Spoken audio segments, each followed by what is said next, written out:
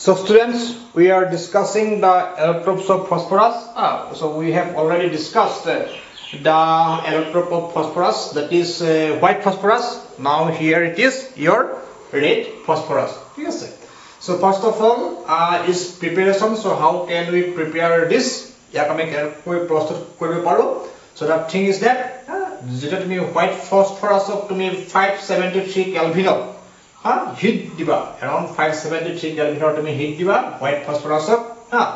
in inert atmosphere or inert environment. Inert mane ki ei atmosphere ba ei environment e yar log ki koribo nwaribo reaction koribo nwaribo. Then you will find what? Red phosphorus. So white phosphorus to me 573 Kelvin temperature to me heat disa. Okay, so this will produce this will produce in inert atmosphere what? Red phosphorus. So white heat red. Alright. Then its structure. So like white phosphorus, this also contains P4 unit. P4 unit into yata eta kotha mon koriboligya amar jitu white phosphorus asile tar tomanor single P4 unit asile. Yat tomanor ki hobo? Polymeric P4 unit hobo. P4 unit bilak itue hitur logot ki hoi thakibo log lagi thakibo. For example, মই তোমালোকৰ দুটা unit কেনেকৈ লগ লাগি থাকে হেতু ইয়াত দেখাইছো তোমালোকে আৰু বেছি ইউনিট এনেকৈ তোমালোকৰ ডট ডট দি তোমালোকে কি কৰি লব পাৰিবা লগ লগাই লব পাৰিবা মই মানে বোৰ্ডখনৰ জায়গাটো কম খোৱাবৰ কাৰণে যাতে এবাৰতে তোমালোকৰ এইটো কমপ্লিট হৈ যায় তাৰ কাৰণে মই কি কৰি লৈছো ইয়াত আকৌ মই দুটা ইউনিট দেখাইছো So here you see phosphorus, phosphorus, so tetrahedra. So here you see phosphorus. ঠিক আছে so any two phosphorus তোমালোকে এনেকে ওপৰ ফালেও লিখিব পাৰা তলৰ ফালেও লিখিব পাৰা মই মানে সুবিধাৰ কাৰণে এই ফালে লিখিছো okay so the one phosphorus unit will combine with another phosphorus unit by this phosphorus covalent bond এই phosphorus তোমালোকে কি বন্ধ বান্ধনি আছে covalent bond so তোমালোকে লিখি ৰাখিব পাৰা মানে নিলিখিলেও কোনো কথা নাই covalent bond okay covalent bond now here's the melting point 5873 Kelvin but for white phosphorus it was 317 Kelvin so kiyo hoy তোমালোকৰ common sense ৰ পৰাই ক'ব পাৰিবা কাৰণ কি white phosphorus আমাৰ অকল unit asile eta only one P4 unit ঠিক আছে or single P4 unit but in case of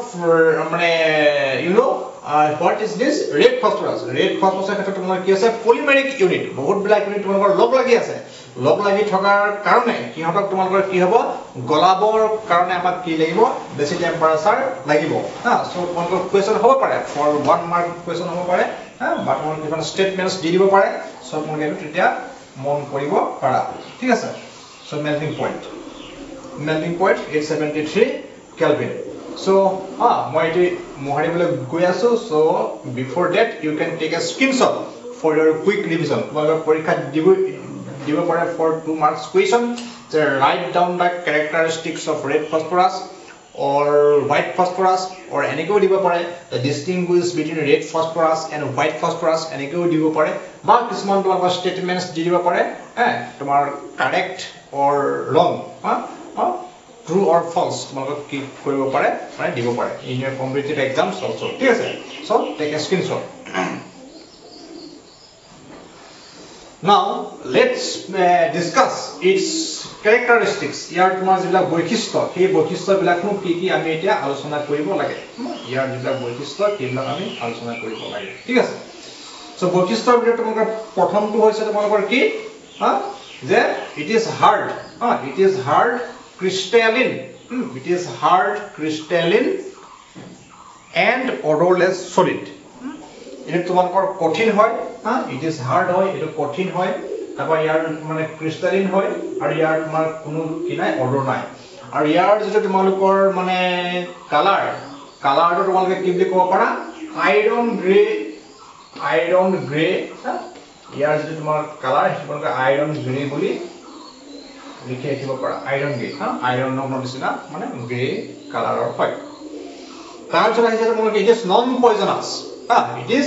এটা তোমালোকৰ কি নহয় মানে বিষাক্ত নহয় কিন্তু আমি পাইছিলো হোৱাইট ফসফৰাছ তোমালোকৰ কি আছিল বাট তোমালোকৰ আছিল হোৱাইট ফসফৰাছ পয়জন আছিল হোৱাইট ফসফৰাছ প্লাছ বিষাক্ত হা সো হোৱাইট ফসফৰাছ তোমালোকৰ কি কৰিছিলে যিবিলাক মানুহে হোৱাইট ফসফৰাছৰ লগত কাম কৰে তেওঁলোকৰ কি আছিল এটা বেমাৰ হৈছিল এটো আছিল নামটো কি হা ফসিজ এটো মই লিখিছো নাই মই মনত ৰাখিবা যদি নাই লিখা তোমালোকে লিখি ৰাখিব পাৰা হা এটা মেচিং কৰিব দি দিব পাৰে শৰ্ট কোৱেশ্চন কৰিব পাৰে সো ফসিজ নামৰ তোমালোকৰ কি হৈছে বোন ডিজিজ হা ফসিজ নামৰ এটা তোমালোকৰ বোন ডিজিজ হয় সো এটো কিহৰ কাৰণে হয় বিকজ অফ হোৱাইট ফসফৰাছ হা বিকজ অফ হোৱাইট ফসফৰাছ ঠিক আছে সো হোৱাইট মই কি ফৰ লিখি দিছো বাৰু হোৱাইট ফসফৰাছৰ কাৰণে তোৰ ফসিজ নামৰ এটা কি হয় বোন ডিজিজ হয় যিবিলাক মানুহে ইয়াৰ লগত হোৱাইট ফসফৰাছৰ লগত কি কৰি থাকে কাম কৰি থাকে alright next it is insoluble in water ইয়াৰ তোমালোকৰ কি নহয় soluble নহয় আমি দেখা পাইছো ইয়াত তোমালোকৰ কোভ্যালেন্ট বন্ড আছে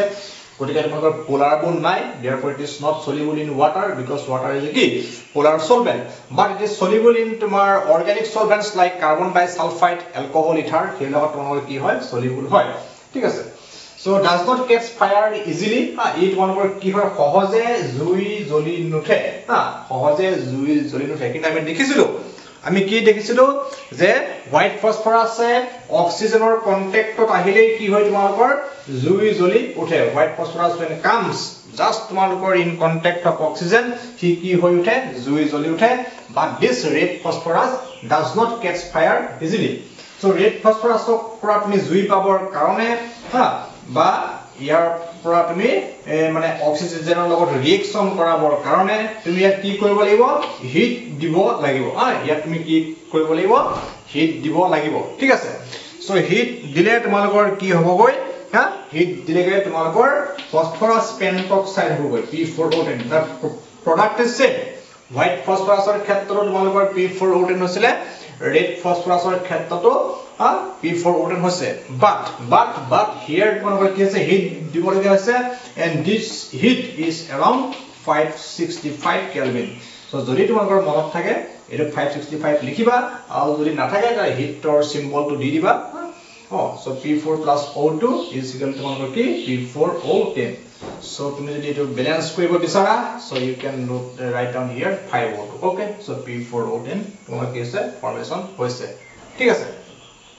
but when you apply heat ঠিক আছে so now next তোমালোকৰ আহিব কি এটা তোমালোকৰ আহিছে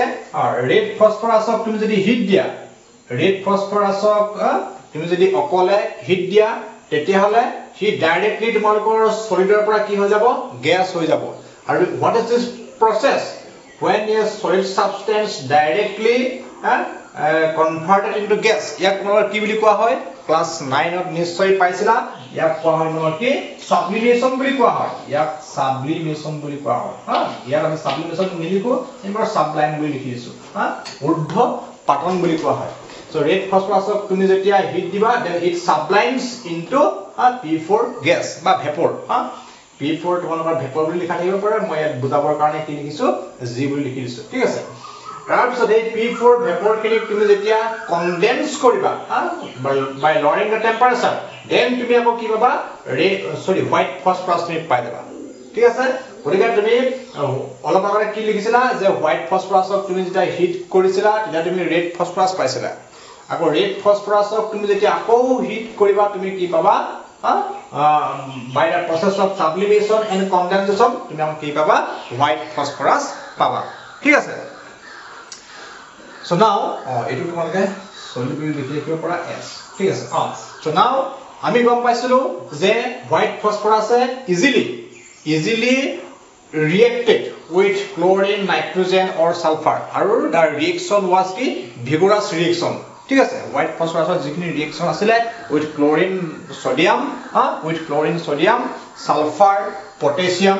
হেবিলাক কি আছিল vigorous reaction আছিল আৰু হেবিলাক অটোমেটিক্যালি হৈছিল কিন্তু তোমাৰ ৰেড ফসফৰাছৰ সেই ৰিঅ্যাকচনটো অটোমেটিক্যালি নহয় ইয়াত আমি কি দিব লাগিব হিট দিব লাগিব ৰেড ফসফৰাছক ক্লোৰিনৰ লগত বা সোডিয়ামৰ লগত বা তোমালোকৰ কি সালফাৰৰ লগত ৰিঅ্যাকচন কৰিবৰ কাৰণে আমি হিট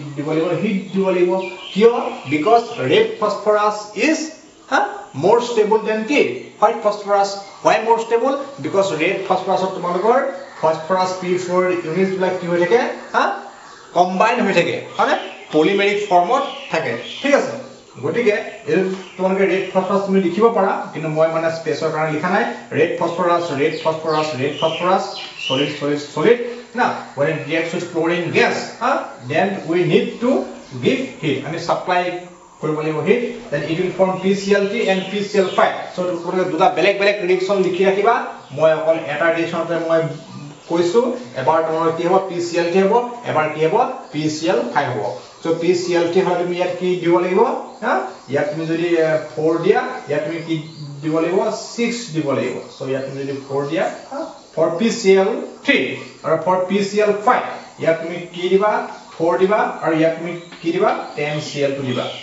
so এটো আগতে আমি লিখিছিলো জাস্ট তোমালোকে কি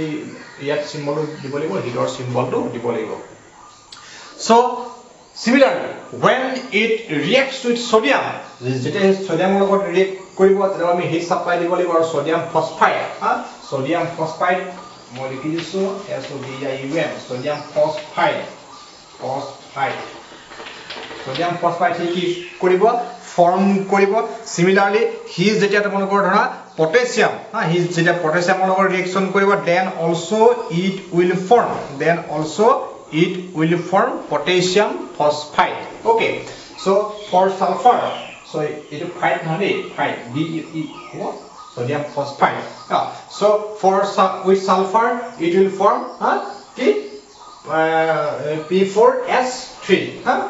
P4S3 phosphorus sulfide okay phosphorus sulfide form কৰিব phosphorus sulfide PSIDE so তোমালোকে লিখি ৰাখিবা so এইখিনি হৈছে তোমালোকৰ কি red phosphorus ৰ বিষয়ে next আমি ডিসকাস কৰো about black phosphorus all right so students here is all about your black phosphorus the third allotrope of phosphorus ঠিক আছে so this is your black phosphorus so how do we prepare this so when we heat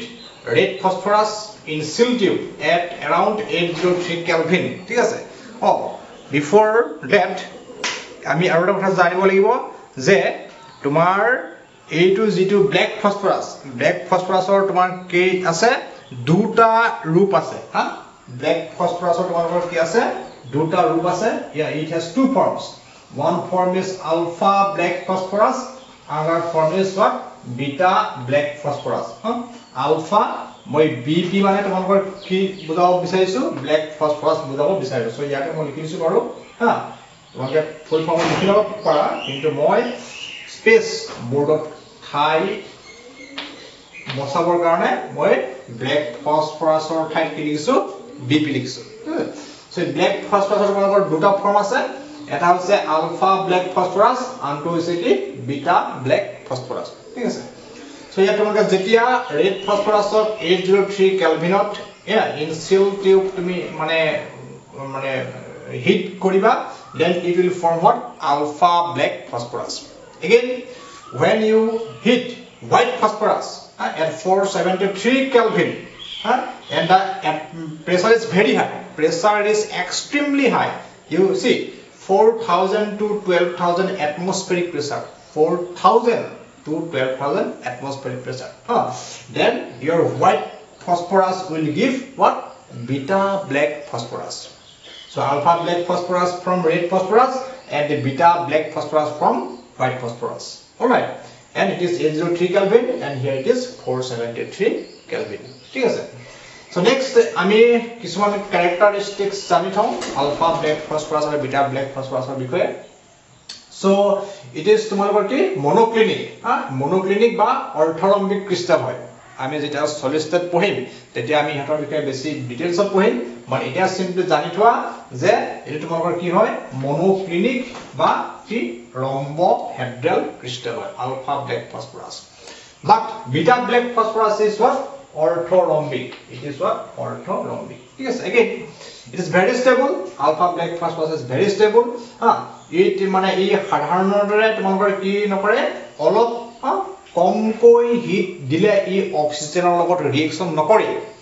বহুত বেছি কি দিব লাগিব strong heating দিব লাগিব বহুত বেছি স্ট্ৰং হিটিং দিলেহে ULFA black phosphorus will react with oxygen মানে কি মানে আছে কি বহুত stable it is very stable ঠিক আছে আৰু আমি পাইছিলো কি তোমালোকৰ হোয়াইট ফসফৰাসে অটোমেটিক্যালি ৰিয়েক্ট কৰিছিলে red phosphorus অলপ হিট কৰোতে ৰিয়েক্ট কৰিছিলে বাট black ফসফৰাস ULFA black ফসফৰাসে very স্ট্ৰংলি hit কৰিব লাগিব ঠিক আছে সো ইয়াৰ পৰা আমি এটা কথা গম পাব পাৰো বা one more thing we can conclude that কি black phosphorus is the most stable allotrope of কি phosphorus অলপ পিছত আমি আলোচনা কৰিব পাৰো বাট এটা তোমৰা জানিব পাৰা ঠিক আছে then it does not conduct electricity alpha black phosphorus তোমরা কি নকৰে electricity conduct নকৰে বিদ্যুতৰ পৰিবাহী নহয় ঠিক আছে so similarly here it is beta black phosphorus is মানে structure মানে কি আছে orthorhombic হয় ইয়াত মানে graphite like layer structure আছে তোমালোকে নিশ্চয় কাৰ্বনৰ অৱৰোপ পঢ়ুতেনে in your তোমাৰ ক্লাস 10 কাৰ্বনৰ অৱৰোপ পঢ়ুতেনে নিশ্চয় তোমালোকে মানে ডায়মণ্ডৰ স্ট্ৰাকচাৰ দেখিছিলা আৰু গ্ৰাফাইটৰ স্ট্ৰাকচাৰ দেখিছিলা সো তেনেকুৱা ধৰণৰ কি থাকিব ইয়াৰ লেয়াৰ স্ট্ৰাকচাৰ থাকিব গ্ৰাফাইট লাইক লেয়াৰ স্ট্ৰাকচাৰ থাকিব আৰু ইয়াৰ ফসফৰাস বন্ড এংগল ইজ কিমান 99 degree 99 degree so it is good conductor of electricity মানে ই কি কৰে বিদ্যুৎ পৰিবহন কৰে beta phosphorus conducts তোমালোকৰ electricity ঠিক আছে so this is all about your black phosphorus আৰু যদি এতিয়া আমি আমাৰ যিখিনি ডিসকাশন কৰিলো তাৰ পৰা যদি আমি মানে কনক্লুজন দিব বিচাৰো তেতিয়াহলে আমাৰ কি হ'ব যে আউট অফ দিস তোমালোকৰ পৰীক্ষাত আহিব পাৰে মানে ইনক্ৰিজিং অৰ ডিক্ৰিজিং অৰ্ডাৰ দিব পাৰে যে তোমালোকৰ ফসফৰাসৰ এলট্ৰপছ কেইটা ইনক্ৰিজিং অৰ্ডাৰত হিহঁতৰ মানে ষ্টেবিলিটি ইনক্ৰিজিং অৰ্ডাৰত খজুৱা আমি কি গম পালো যে তোমালোকে লিখি ৰাখিব পাৰা যে হোয়াইট ফসফৰাস ইজ most reactive বা least stable সো তোমালোকে দুটা অৰ্ডাৰ পাব পাৰা সো হোয়াইট ফসফৰাস এটা মই হোয়াইট ফসফৰাস মই WP বুলি লিখিছো দেই তোমালোকে ফুল ফৰ্ম লিখি লবা white phosphorus is WP it is most reactive than red phosphorus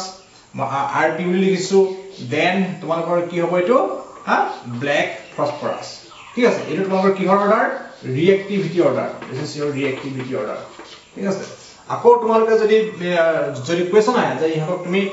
কিহৰ অৰ্ডাৰত খোজা stability order so stability order is just the reverse of reactivity order so therefore তুমি হজাই দিয়া